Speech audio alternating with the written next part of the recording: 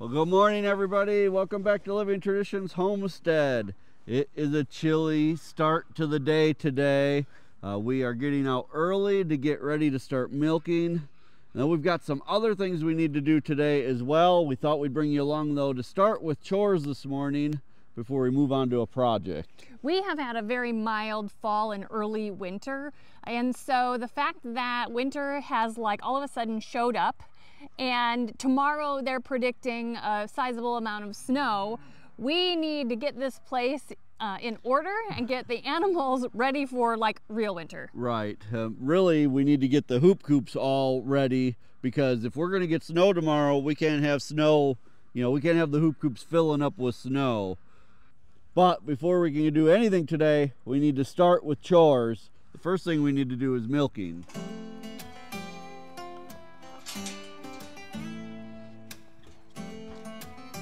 Good morning, babe.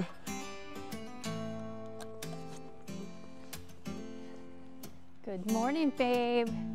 You're such a good girl.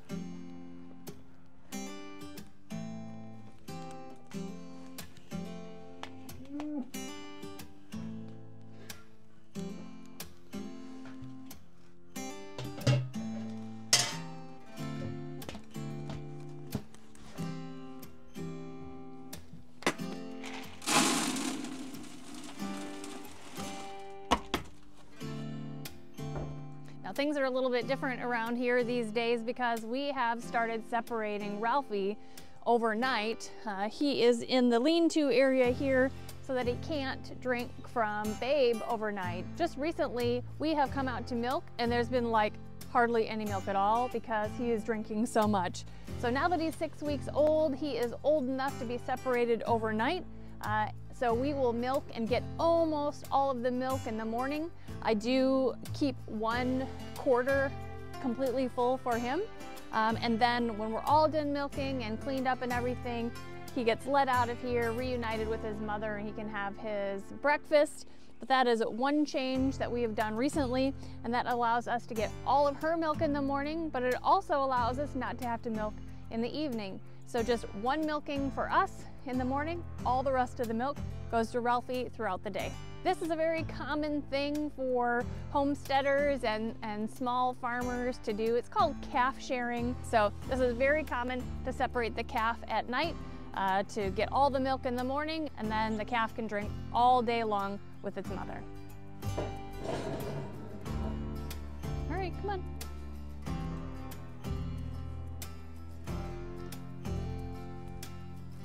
Good girl.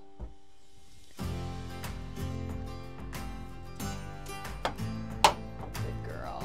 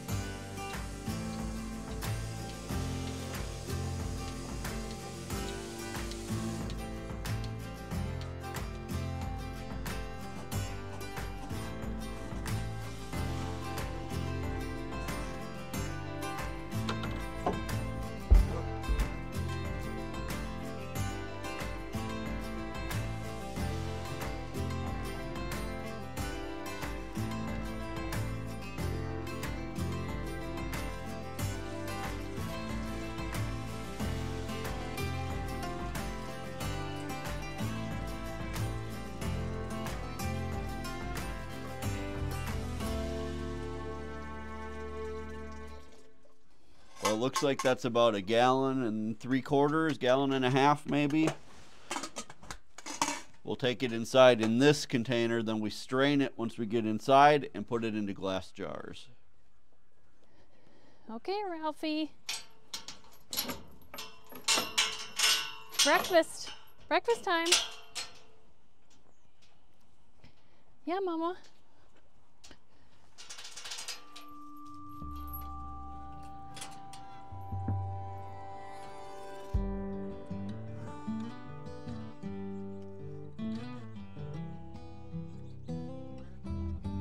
There.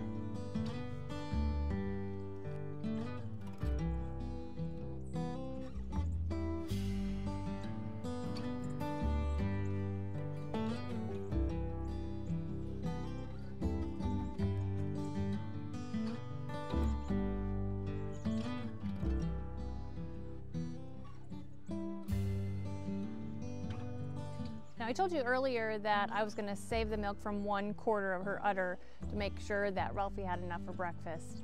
The udder of a cow is actually divided into 4 quarters, or kind of like compartments, and each quarter has its own teat. So I can milk out 3 out of the 4 quarters using 3 out of the 4 teats, get all the milk out of those 3 quarters or compartments, and leave 1 for him. And that is where he is drinking his breakfast from. Also, cows have the ability to hold back some of their milk and not have all of it be milked out, and then they can save that for their calf. So there is still a little bit left in all of her quarters, and that hind milk, that last milk, is where all the cream is, which is where all the fat is, which is perfect for the calves.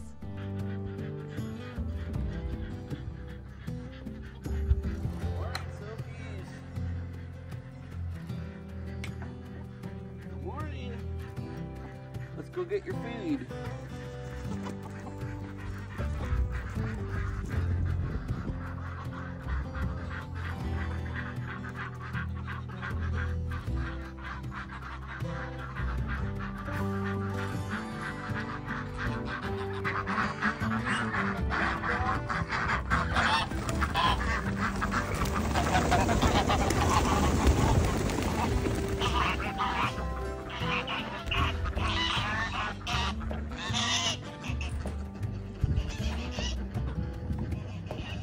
Get your special food here on the ground.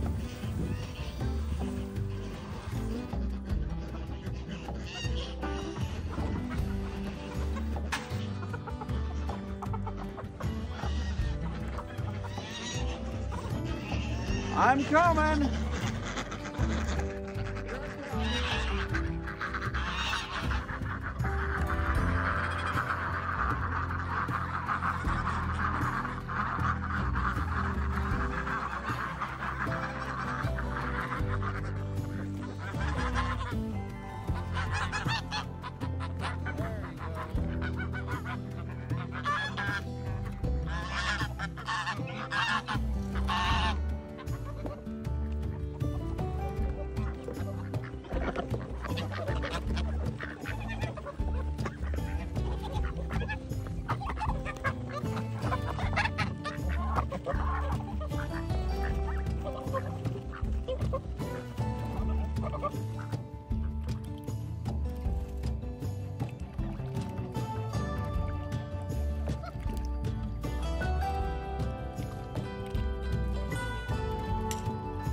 Last thing in Wattlesville is to check on the quail. See how they're doing.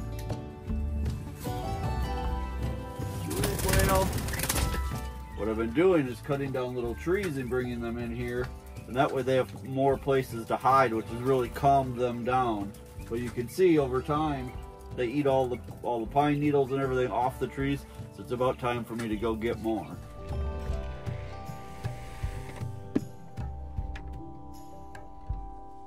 Morning, chickens. Come on out.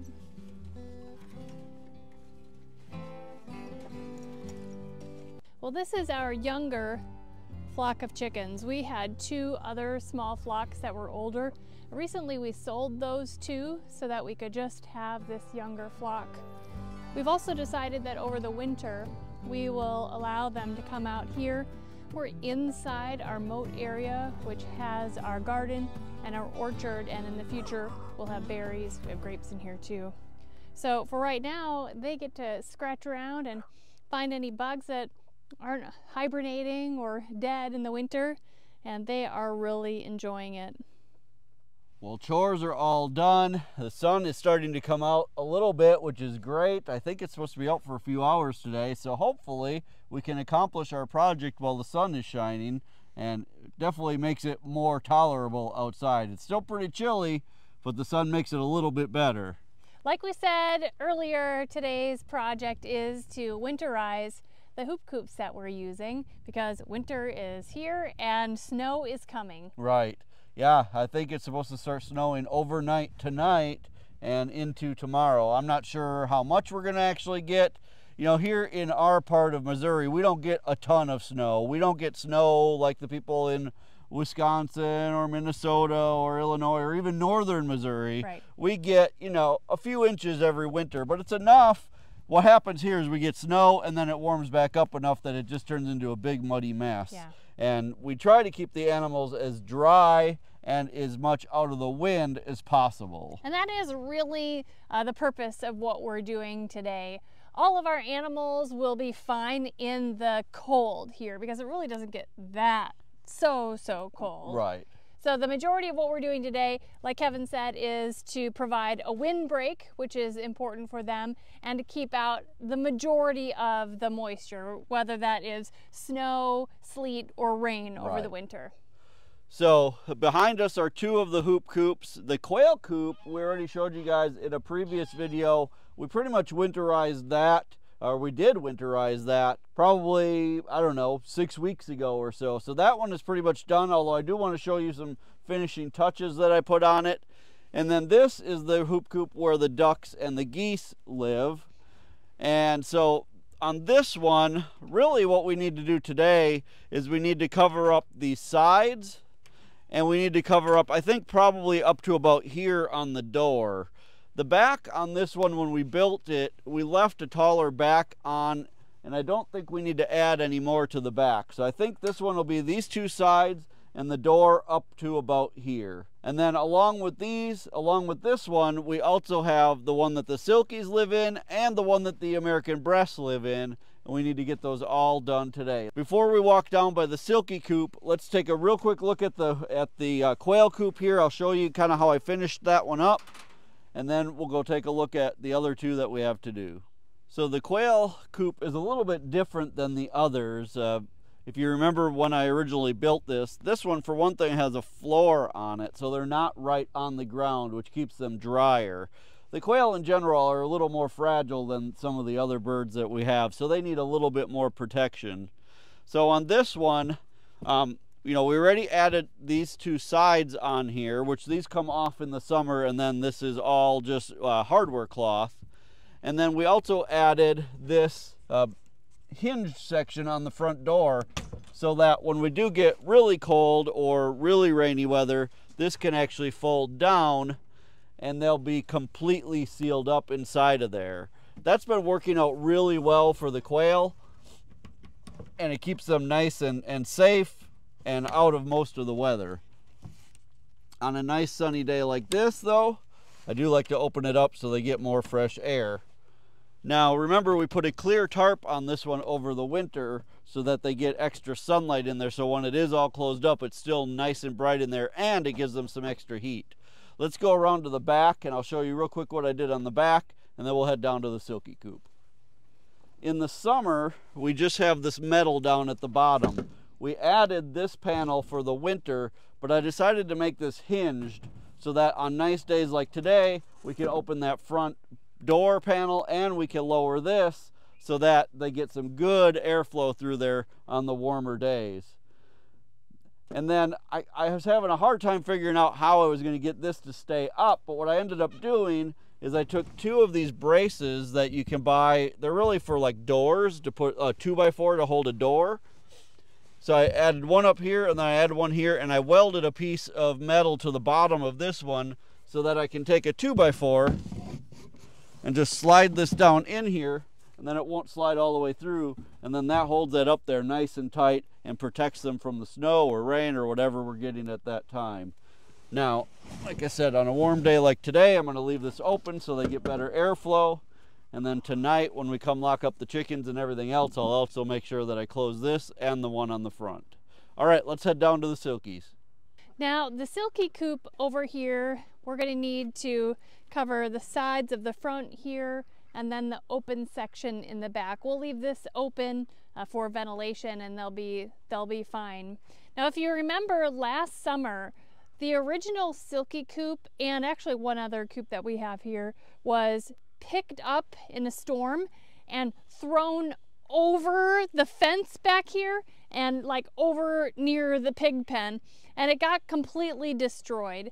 We were able to salvage some of the parts, but for the most part this one had to be completely rebuilt. I say that because we do already kind of have pre-made sides and back pieces from the old silky hoop coop.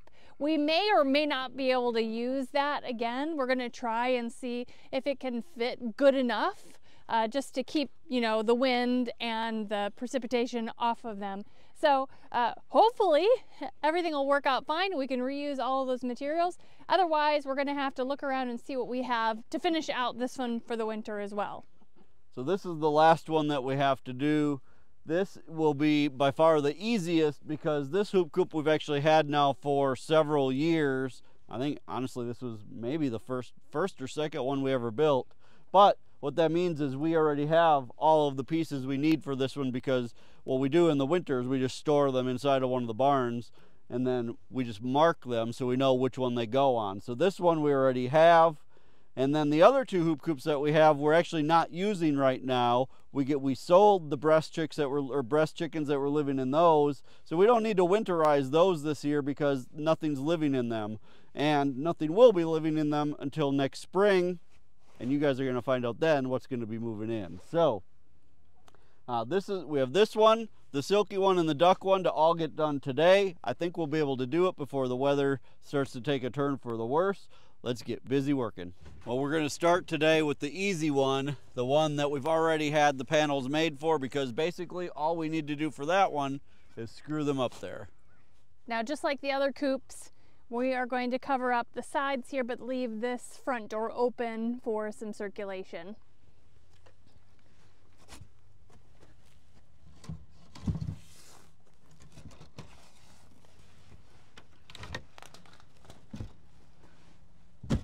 And again, remember, the goal here isn't to make this airtight, isn't to make it 100% waterproof. It's just really to block the cold wind from the animals when it gets, you know, really windy outside and cold. If you live somewhere that's a lot more extreme than southern Missouri, then you might need to do more than what we're doing.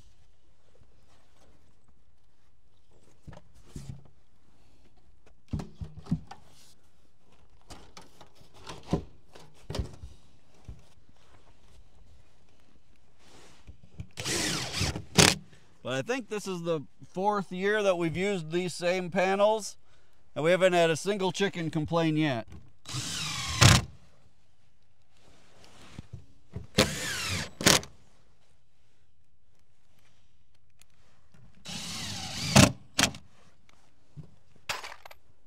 All right, the front is done on that one. They'll be secured from the wind on that. Let's go around and do the back of it, and then we can move on to the other ones that might be a little more difficult. All right, so this is the back piece. It's gonna be basically the same. We're just gonna hold it up there. It goes in between the fence and the hoop coop here, and then it just kind of sits on this bottom board.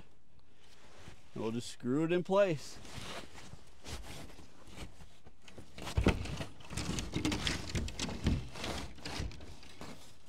Push it over. It's good for me over here, unless you need more room over there. No, it's fine. Okay.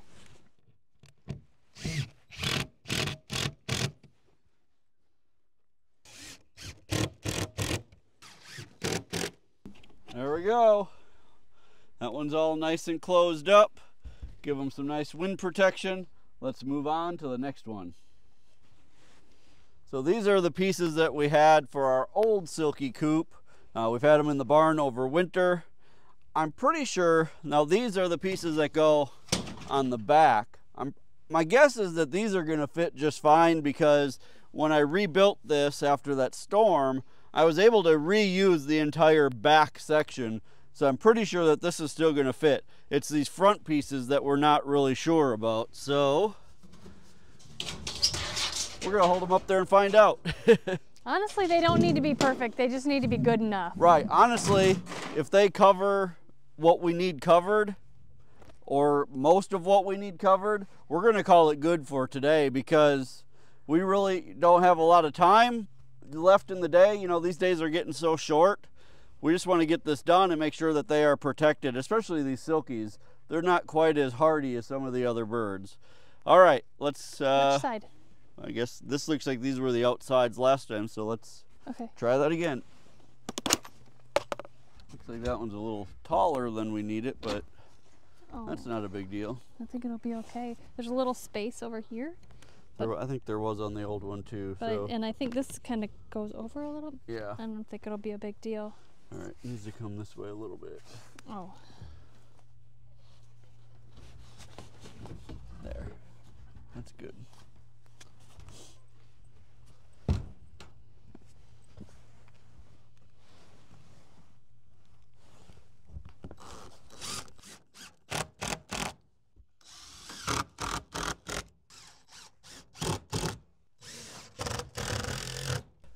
Not too bad. It's a little bit tall on this side, but it'll be okay. Again, I highly doubt the chickens will complain. All right.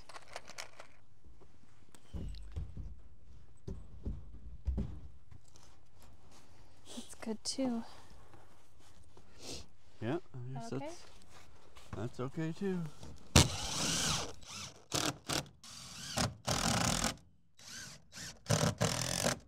The thing with building these hoop coops is that no two ever turn out exactly the same, so, but I think it's okay.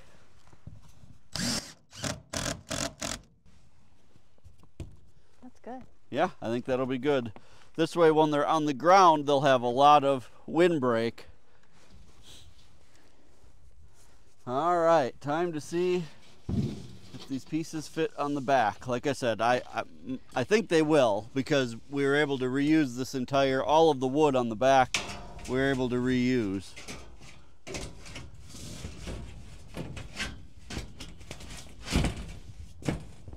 That'll be, come down my way. There. Well, it's not perfectly straight, but I think it's going to do the job.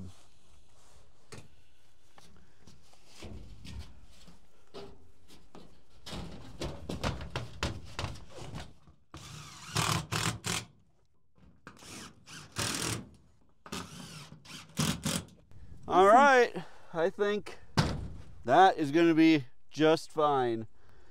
All right, 2 down, 1 to go. Now this one we know for sure we need to make all new pieces for, so let's head over to the duck house and see what we can do. All right, so for the duck house, what we decided is we're going to use metal on both sides and on the door. We've got some old, old rusty metal from when we had one of our buildings re-roofed. I always hang on to this kind of stuff, and if I can ever get more, I always get more because it comes in so handy. All right, so the easiest way to do this is to just stand this up here, and then we're simply going to trace back here with a Sharpie, and then we'll cut this out, with my tin snips. I'll show you that in a second. So I'm going to have Sarah come hold this. We'll trace this on here and we'll cut it to shape. Okay.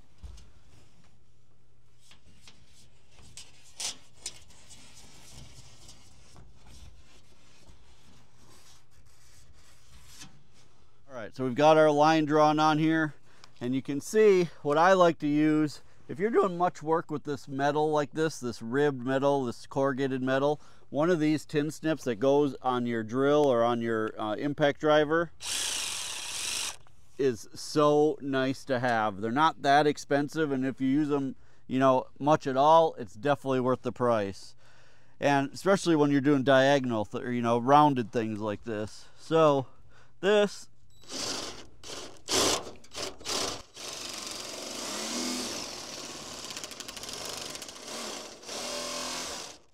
we should be able to just trace this line and cut this right out.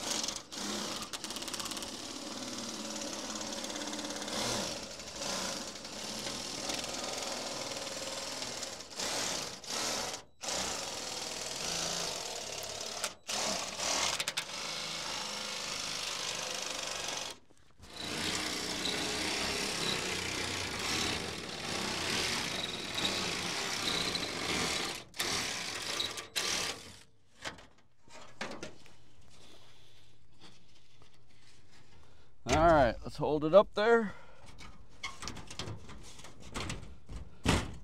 I think that's going to be perfect. Let's go ahead and do the other side so I can do that before I take the tin snips off the drill, and then we'll get them both screwed up there.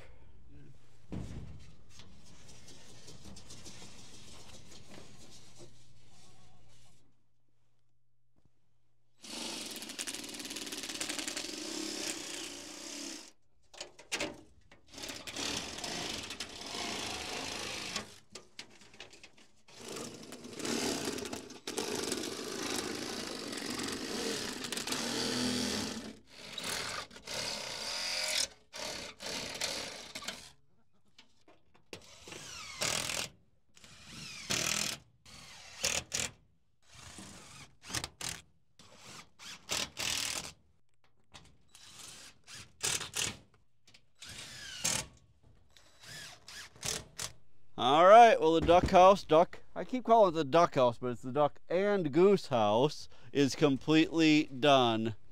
I think this is going to give them some good, you know, extra protection. We didn't do a whole lot on the door, only up to here, because I didn't want to have to mess with the latch. And, you know, they don't roost up on perches like chickens do, so they're only down on the ground. So as long as they're protected on the ground, they're just fine. Now, when we took a break for lunch, we happened to look at the weather forecast. And wouldn't you know it, the weather forecast has changed. And they're not calling for snow at all tomorrow. Right. But this is Missouri, and if I know one thing, it's that we could go back in the house right now and it could change back to calling for snow again. So who knows? It's only a matter of time until we're going to get snow. We actually got a little bit last week that caught us off guard. We should have had this done before that. So you know we're going to get more, and this way we're all prepared when it finally does come. You guys, we're so happy that you joined us today to do chores in the morning and to secure these coops for the winter. We hope you enjoyed it as much as we did. You guys, if you're enjoying our videos, we'd love for you to hit the subscribe button, and remember that the best way you can help us here on the homestead is just to share our videos on your social media. Until next time, thank you so much for stopping by our homestead. Take care, and God bless. God bless.